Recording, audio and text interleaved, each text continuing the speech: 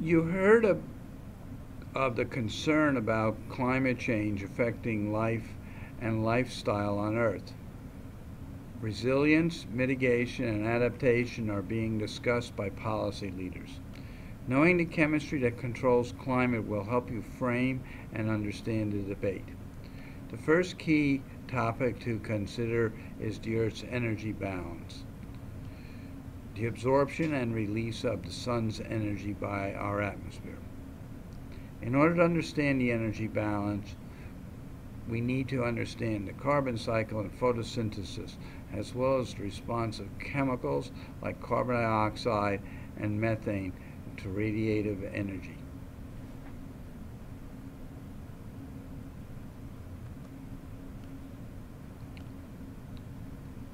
As animals, we exhale carbon dioxide and plants take it in during photosynthesis. Water, rocks, and ecosystems all store carbon for different lengths of time. Carbon dioxide levels in the atmosphere have varied over time and show a strong correlation with the Earth's temperature. Carbon dioxide in the atmosphere absorbs outgoing infrared radiation from the planet's surface. This leads to warming. You have experienced this in a greenhouse or in your car. The Earth also breathes as a complex system.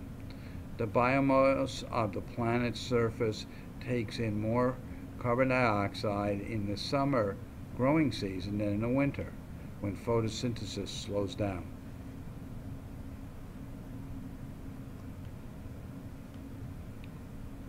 To understand how molecules interact with infrared energy, which is often called heat, we need to know their shape. If we apply some essential chemical concepts, we can predict their shape based on their bonding pattern. The Vesper model is based on where the outer electrons are located around the molecule. The valence electrons of atoms often control the bonds between atoms in a molecule. Electrons hang out in pairs. Pairs of electrons in bonds, as well as other valence electron pairs that are not bonded, can be described as negative charges in space.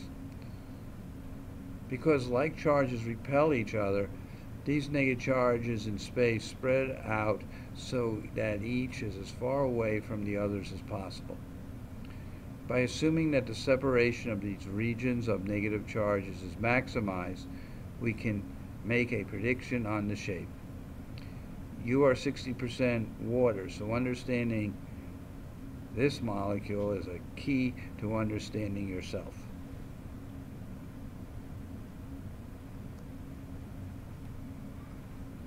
In a covalent bond, a pair of electrons are shared.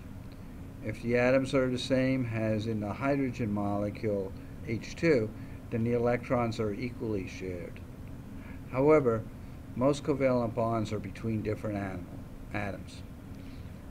This unequal sharing leads to a polarity or a partial distribution of charge. The bond has a slight negative side and a slightly positive side. This is called a dipole. The direction of the dipole from positive to negative is indicated by an arrow. The molecule shown here, hydrochloric acid, has a very strong dipole.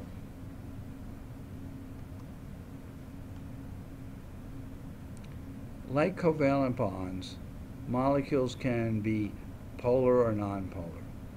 If all the atoms surrounding the central atom are the same, then the molecule is nonpolar. This occurs because the geometrical symmetry of the molecule's shape leads to the dipole vectors canceling each other out. The molecule shown here, boron trifluoride, does have negative and positive regions of charge, but the dipoles cancel each other and the molecule is nonpolar.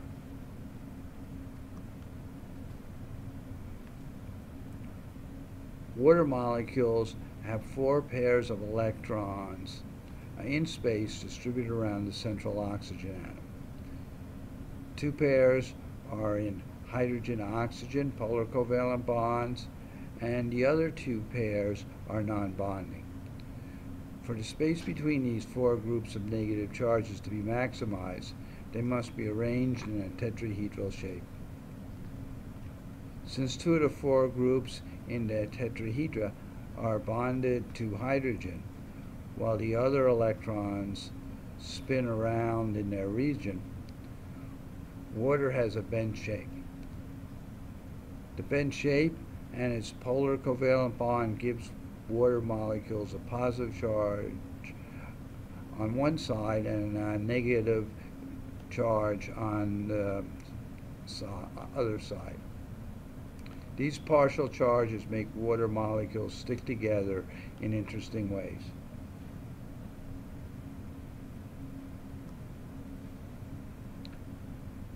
Now let's consider the shape of carbon dioxide. Because of the double bonds, there are only two charged regions of space. The space between the charges is maximized when carbon dioxide has a linear shape. The opposite directions of the polar covalent bonds cancel their polarity, and carbon dioxide is nonpolar. Besides influencing the type and quantity of radiation absorbed by a molecule, shape also influences solubility. We will explore solubility later in the course. Infrared radiation has enough energy to cause carbon dioxide bonds to vibrate, meaning the energy causes the atoms in the molecule to move relative to each other. This local movement can cause small changes in the charge distribution of the molecule. Unique quanta of energy trigger these vibrations in different kinds of molecules, creating a sort of fingerprint referred to as the molecule's IR spectrum.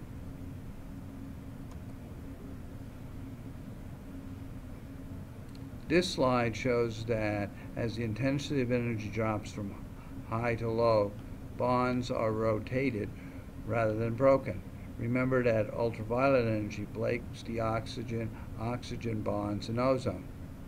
Infrared energy is released by the Earth, having been stored from a day in the sun, and absorbed by carbon dioxide in the atmosphere before it can go up to outer space. The energy is retained in the atmosphere, changing Earth's energy balance. This has happened before, most recently 140,000 years ago.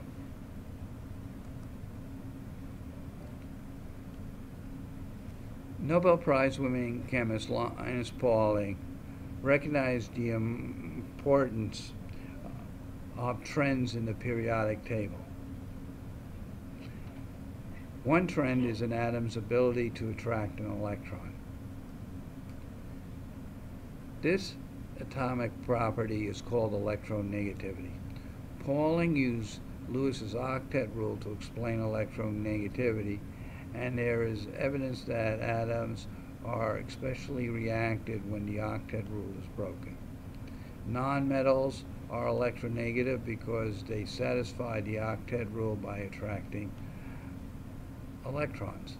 Metals, on the other hand, achieve the octet rule by losing an electron or two, so that they are the opposite of electronegative, they are electropositive.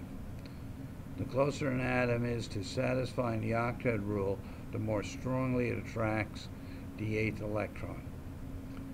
The chemical process of stealing electrons and forming a bond with the atom carrying them is known as oxidation. Combustion reactions, which we talked about previously, are oxidation reactions. The oxygen atom is gaining electrons, so is 8 electrons in its outer shell.